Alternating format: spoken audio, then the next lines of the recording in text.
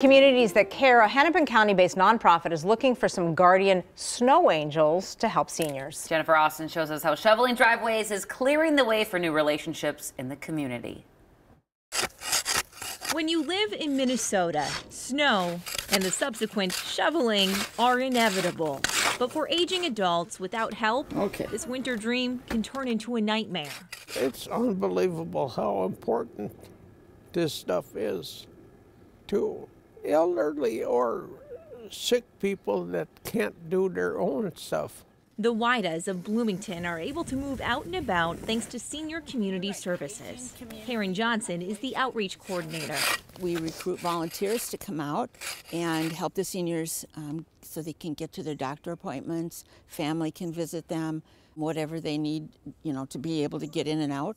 They're ready whenever a senior is ready to hang up the shovel. I think really it was my self-pride when I could see that I couldn't do it anymore. It was really harsh. But Senior Community Services makes it easy to clear these home maintenance hurdles. In our program, what we ask is that you commit to a senior for the season. Jason Berlayman is assigned to the Widas. I don't have to do snow removal at my house because it's an association, so I thought that'd be a good way to volunteer. A community where he grew up and is dear to his heart. I think they're right, is here.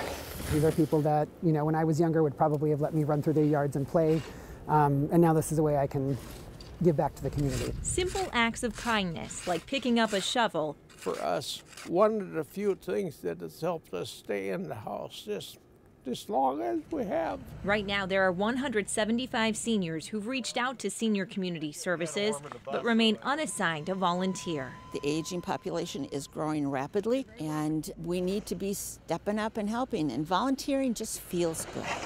It just feels good.